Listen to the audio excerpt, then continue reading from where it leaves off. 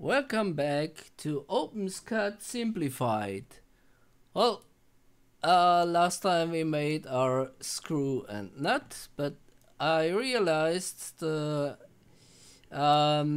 might be hard to see which part corresponds to which thing.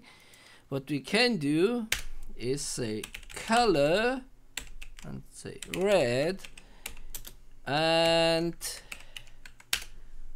color in the screw thread. So we see, okay, this is red, and the same we can do for like color green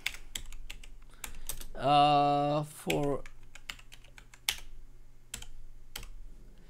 the head. And let's say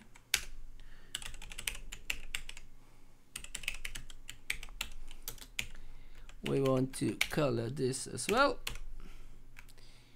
and color red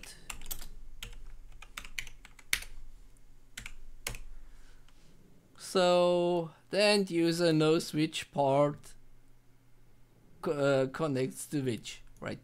Well, and we can move that a bit closer, because for 3D printing you want those things as close as possible without touching, because then the travel time is much faster, or the travel time is much lower, I think is the correct term.